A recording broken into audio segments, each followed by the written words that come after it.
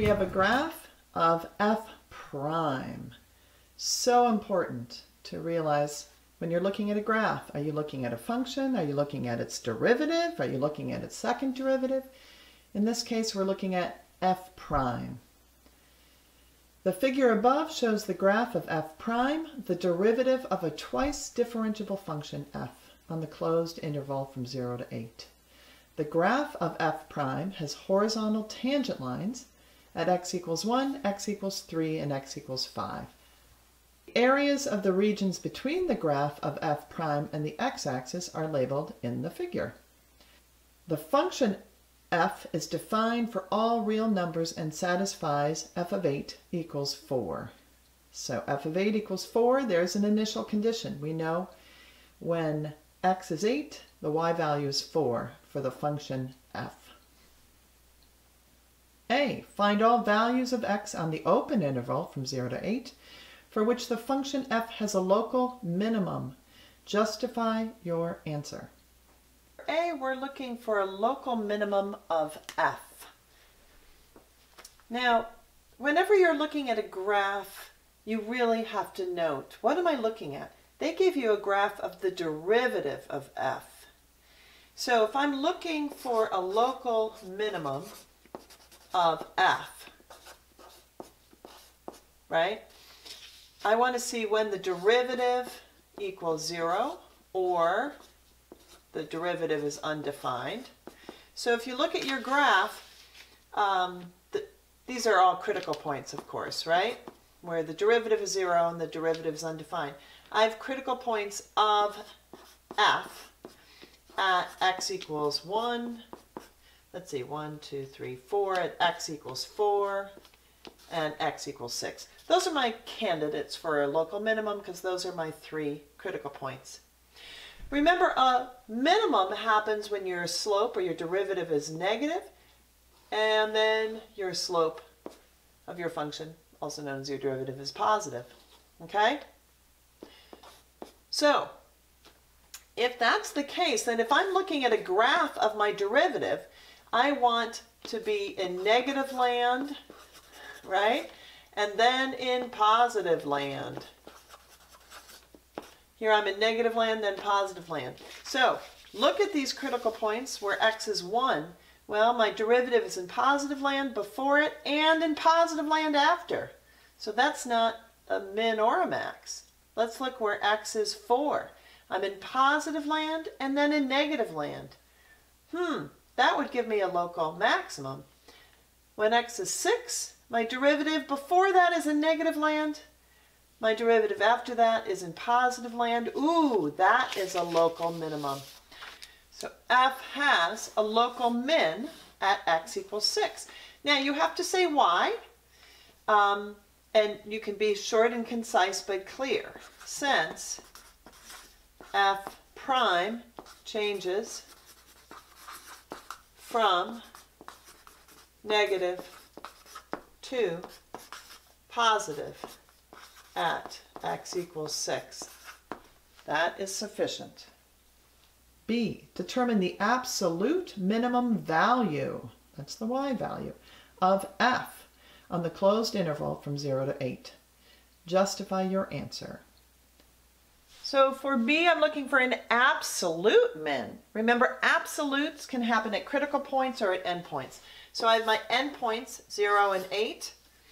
I had my critical point at 1 and at 4, but those weren't even relative min, so I don't have to worry about those. But 6 is a candidate. So I need to find the values, the y values of f of x for when x is 0, when x is 6, and when x is 8. So let's go back to the stem. They gave me a value of 4, okay, when x is 8. So let's see, how am I going to find the f of x when x is 6? Let's see. Well, they gave me the area under the rate function. If you remember, the area under a rate function gives me my change in my function. So, to find f of 6, I'm going to start with the 4, because that's what they gave me, and see how that changed from 8 to 6. this is kind of tricky. Does this make sense? Fundamental theorem of calculus. My starting value plus the integral from that x value. When x was 8, my y was 4. If you want, you can write it like this. F of 8 plus from 8 to 6. And f of 8 was 4. All right, so I have to figure out the area under my curve from 8 to 6. Well, I'm going backwards, and so the area under my curve from 6 to 8 is 7. So since I'm going from 8 to 6, that's going to be -7. So that should give me a -3. That was kind of tricky. So let's do that again for f of 0. So it's going to be f of 8 plus from 8 to 0 of f prime of x. Remember, if this going backwards bothers you, another option is you could just rewrite it from 0 to 8 and then negate it. Remember, you can always do that. But since we have a picture, I'm just going to say, okay, so this is my 4. Let's see, at 6, I was already at -3. So I have a -3, and then I'm adding 3 because I'm doing the opposite, so that's 0.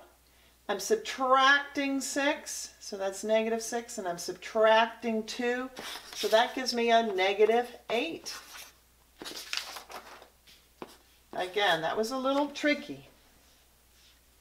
So the question is, what is the absolute min? When they ask it like that, they are asking for the value. So the absolute min of f of x is -8. The absolute minimum value is -8. C. On what open intervals contained in from 0 to 8 is the graph of f both concave down and increasing? Explain your reasoning. C is asking us about the graph of f. So be very careful. The graph they gave us is not f, it's f prime. It's the derivative. So they're asking us, when is the graph of f concave down and increasing? Well, let's start with the increasing. F will be increasing when its derivative is positive. That means the derivative is in positive land, which is from 0 to 1. 1. Okay, so from 0 to 4, f prime is in positive land, and from 6 to 8, f prime is positive. Okay, so 4 to 6 is out. Now, let's see, when is f concave down? F is concave down when the second derivative is negative. Well, that means the slope of f prime is negative. So I want to look, this is f prime, so I want to see when its slope is negative. Well, slope is negative right here. Slope is negative right here. Well, it's also negative all the way down here, but this whole part is out from my first condition. Okay, so here I am. From 0 to 1. And from 3 to 4. Okay? So here we go. F is concave down and increasing on the interval 0 to 1 and on 3 to 4, since f prime is positive and f double prime is negative.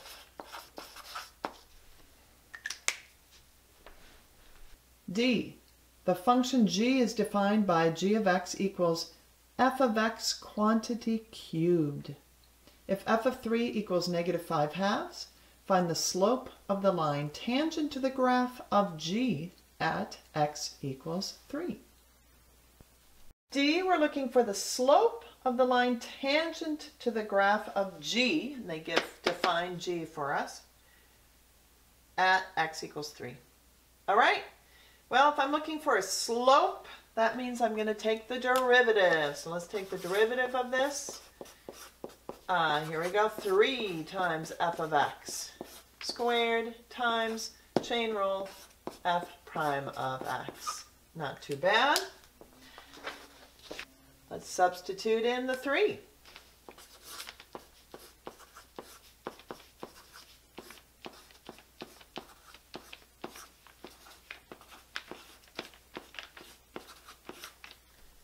They were good enough to tell us what f of 3 is, so that's negative 5 halves.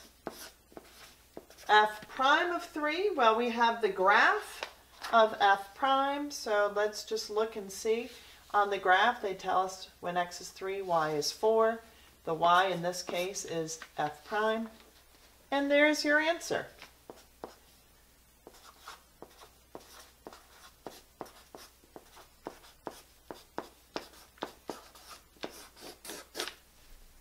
$75 is your answer.